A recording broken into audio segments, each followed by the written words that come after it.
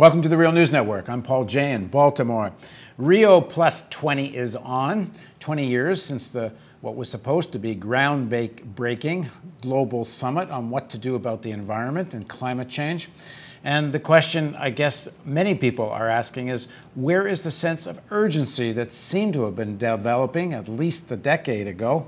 Now joining us from Rio is Patrick Bond. Patrick is the director of the Center for Civil Society and professor at the University of KwaZulu-Natal in South Africa.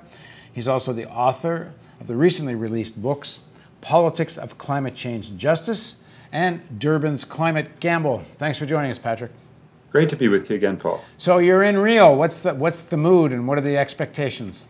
In the streets, it is urgent, and it's vibrant, and it's very militant. And in the Rio Centro official negotiating session, as it's gotten going, it has, according to the insiders, felt stagnant and stultified with very little real power, the power, of course, being at the G20 held this week in Mexico. And so without money, all we have is Hillary Clinton flying in today to announce a small fund for African energy, but very little else, perhaps some new sustainable development goals. I think the action really will be in the streets, given the paralysis of the elites and the need for the 99% on the planet to really step up the pressure. Now, what do you make of what's happened in the arc of this? When President Obama was elected, of course, the economic crisis was sharp and apocalyptic, we were told. And but there was a lot of talk about how the two work together, that the kind of building of a new green economy was also going to be a form of solution to the crisis. You barely hear the words climate change anymore out of President Obama's mouth, and certainly not out of Romney's mouth. But it's not just them. There used to be, it seemed, a lot more sense of urgency in Europe about this, and that also seems to have dissipated. What's your take on this? Well, it's that the economic crisis has given much less room for maneuver on the kinds of financial commitments required, for example, to dramatically change our energy, our transport, our agricultural, our production, our consumption, our disposal systems.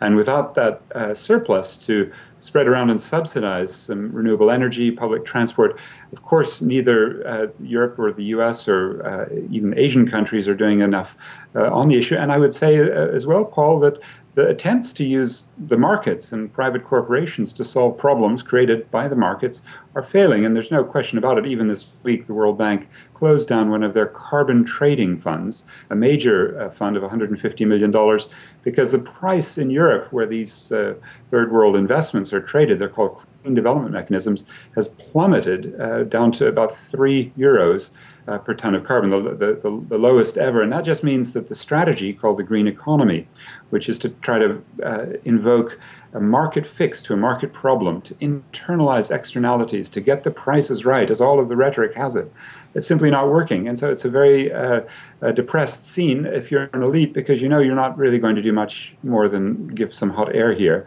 right, with maybe some new sustainable development goals to replace the millennial development goals. I mean, is part of the problem here is that when this thing was sort of catching on, and you had like the Stern report coming from England, and there was a lot of talk about how serious climate change was, that the sort of financial oligarchy jumped on this as another way to have more financialization and more financial instruments, and another way just to make money out of this problem through various forms of speculation. And then when the financial crisis hits, the steam kind of goes out of that. My point being is that never for them was anything really about any basic change in the way we produce and do business. It was a scheme, and now they've got another scheme.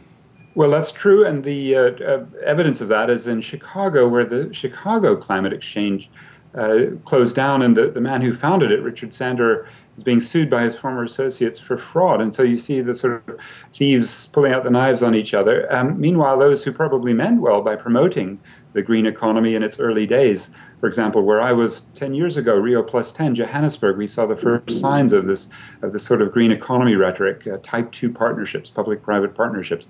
Water privatization was all the rage. Carbon trading was getting into swing. There's people like Al Gore, who went to Kyoto in 1997 and said, look, the U.S. will support this climate initiative if you allow us to trade and our corporations to keep polluting if they can buy somebody else's right.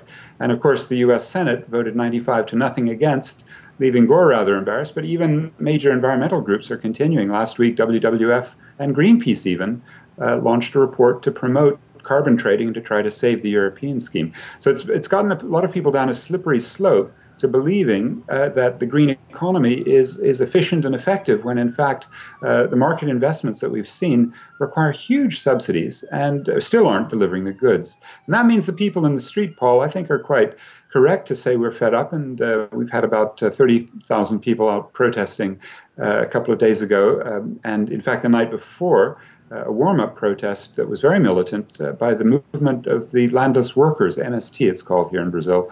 They had about 3,000 and throwing eggs filled with red paint at the white headquarters of Vale, a huge Rio-based mining company.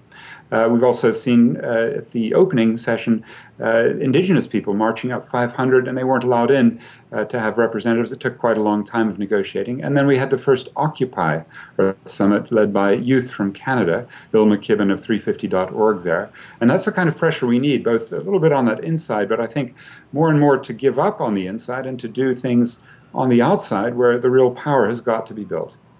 And what kind of specific demands then are people making for solutions? If the things like carbon trading and all the various financialization of this is not only is the steam out of it, but it was probably a dead end to begin with in terms of really solving the problem. What specific proposals are people making? Well, if you go to any one of the different environmental sectors, for example, saving species from extinction, halting the fresh water privatization led by the Council of Canadians' Blue Planet project, or ocean and marine, saving the marine, or for example, in the climate, Cochabamba Climate Justice Conference of April 2010, still being, I think, a very, very strong statement, up-to-date demands to close the carbon markets and demand instead financing through a climate debt mechanism, something, by the way, that Hillary Clinton had sort of promised in Copenhagen and isn't following through on. The U.S. delegation here, by the way, is notorious, even worse, people are saying, than George Herbert Walker Bush in 1992. You may remember he said, the American way of life is not up for negotiation. And even worse than George W. Bush. And the reason is that with such an economic crisis, it appears that Obama's chief negotiator here, Todd Stern from the State Department, has really been pressured, perhaps by the Treasury, just to not give any grounds on the equity area. And the whole phrase from the first Rio, which is for more equity and a differentiated, a common but differentiated responsibility, the U.S. is resisting. And I think that means that the kind of crowd that we've been seeing developing critiques, especially at a huge people summit, there must have been tens of thousands of people from all over the world coming through this alternative Cúpula dos Povos held in central Rio. That really is where a sort of much richer spirit that transcends any of the rather stale and irrelevant negotiations going on in Rio Centre. That really is where the future is being built, it seems to me, Paul. But at the state level, there had been some division, at north-south division, that the southern countries, especially those most affected by climate change, wanted something real. And is there any of that kind of fight taking place now in Rio? Well, I must be frank that state to state, those who were dissidents, for example, Bolivia, under a lot of pressure, have pulled back. And in Durban, the Bolivian delegation, without their former chief negotiator, Pablo Solon, was much, much weaker than before. But, thanks to Bradley Manning, allegedly, and Julian Assange, the WikiLeaks documents have shown us just how pernicious the U.S. State Department can be, and that is bribing small countries like the Maldives, about to go underwater, with just $50 million to do a U-turn and support the U.S. position, the so-called Copenhagen Accord.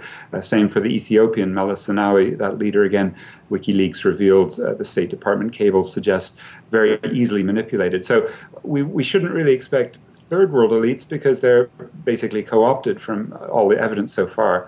And it may be that there is some internecine struggles going on between the BRICS, the Brazil, Russia, India, China, and South Africa. But as we saw again in the G20 in Mexico, they all line up fairly clearly behind the Washington-Brussels project. That was particularly evident in terms of the bailout of the IMF, $430 billion that the IMF is now receiving, including $100 billion from the BRICS. So I don't really see any break in interstate tensions, although there are obviously a lot. I mean, the most important perhaps is that the green economy may not proceed as far as northern corporations would like, because southern governments, and China is especially strong, have put a little bit of a resistance. But I think I could conclude, Paul, by saying that the green economy rhetoric will be with us for quite some time, and it's so crucial for us to distinguish between those progressives who want the debt that the North owes the South for taking ecological space, carbon space, polluting too much,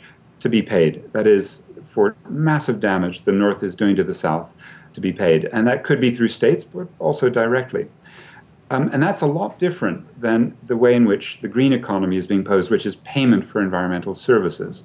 I mean, and that's Patrick, when you use the term green economy, you're using green free market economy. Some people are using the term green economy to mean public investment in developing green economy. And indeed, that's where the money should go if there were justice. And if we had a movement for genuine green jobs, we'd see the labor movement really backing a shift out of fossil fuel addicted industry.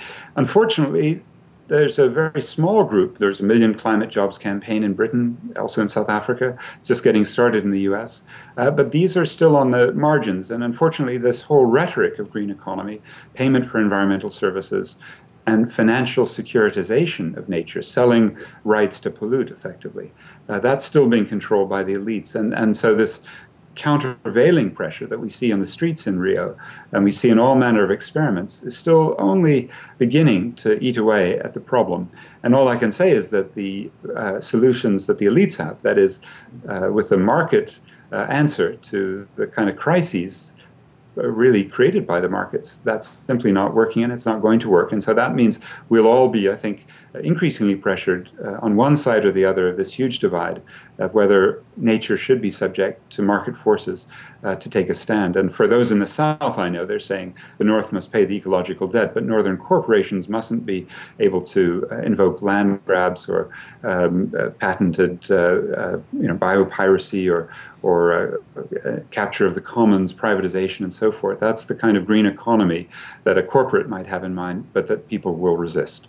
Thanks very much for joining us, Patrick. And we'll come back to you, I guess, towards the end of Rio and catch up on where things are at then. Great to be with you. Thanks, Paul. Thank you for joining us on the Real News Network.